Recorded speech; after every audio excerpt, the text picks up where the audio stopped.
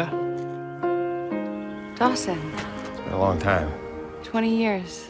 21, but who's counting? A story like this hinges on the chemistry of the two leads, and so Michelle and I made a point to really get to know one another early on. I am so excited to be working on Nicholas Sparks' movie. Thanks for your help. Yeah, sure. And so it begins, Nicholas Sparks style on set of Best of Me. Dawson and Amanda fall in love, becoming high school sweethearts. Look at you. Then life circumstances tear them apart for 2 decades, but then unexpectedly, their relationship is rekindled. Never had the opportunity to be a part of a real timeless love story, and this is exactly that. It's so beautiful, and it's filled with love and loss and hope and tragedy.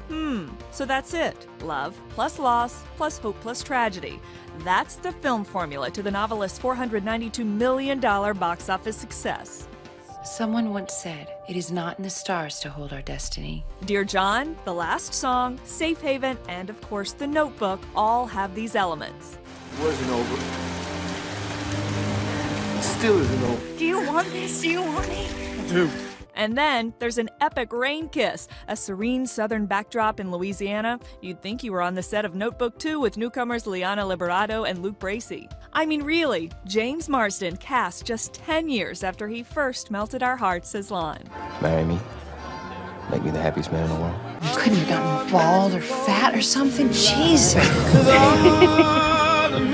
I miss this. So we asked Nicholas, the man himself, is this basically another Notebook?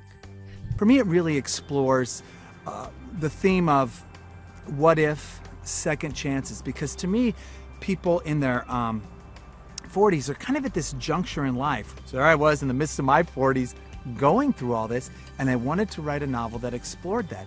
And so this is the story that has all of those elements. The what if, who am I, why am I this way? And most importantly, is this the kind of life I want to lead the rest of my life, this path that I'm on? Now, how do you make that interesting? Well, let's throw in a great love story. Let's go back in time and let's see why it becomes such a profound choice. So it's a 2-part story, kind of like The Notebook, but entirely different at exactly the same time. I lost you once. I'm not gonna lose you again.